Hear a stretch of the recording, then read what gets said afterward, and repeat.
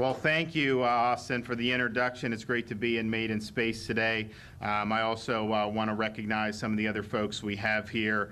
We have Frank DeBello from Space Florida. We have Michael Snyder from Made in Space, and then we also have Andrew Rush from Made in Space. So we really appreciate working with all of them.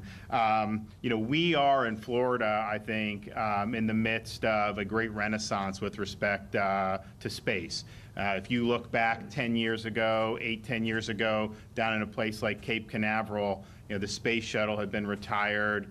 The area was not looking great into the future, and then what we've seen, partially with the advent of technology, but partially with vision and leadership, is you have all these companies now coming into Florida. You have NASA that's been reinvigorated, and we are going to, over the next several years, put American astronauts back on the moon, which is going to be very exciting.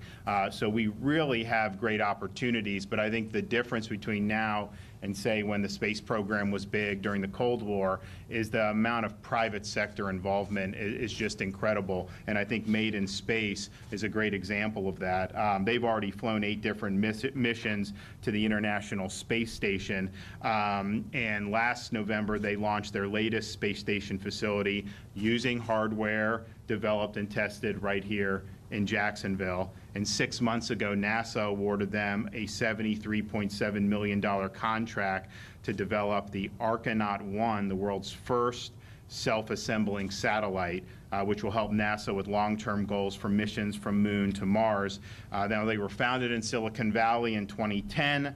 They have had a presence here in Jacksonville since 2015, and we appreciate that presence, but we're even more appreciative with today's announcement, and it's my pleasure today to announce that Made in Space has decided to relocate their corporate headquarters from California to Jacksonville in this great environment we have in the state of Florida. So it's really exciting.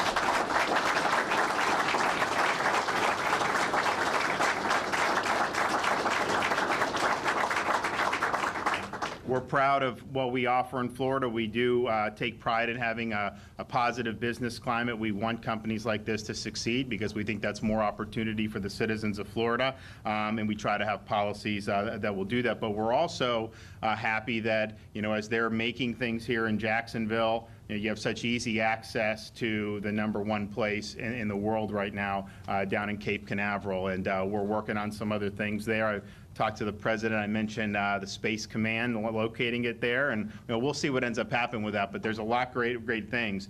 And with this move, they're investing more than $3 million. Their footprint has increased from a 2-room facility to this 19,000 square foot facility. I was able to do a brief tour around. A lot of the stuff is space that will be filled, going forward, but it still has the new car smell, and they're still in a situation where, this thing's just going to blossom more and more. So they had 24 employees. Now they are 75 and counting. So this is really neat. And if you look at what's happened with people in this industry moving and having a bigger footprint to Florida, just in the last year, I mean, Firefly Aerospace, they announced $52 million launch and development project in Florida.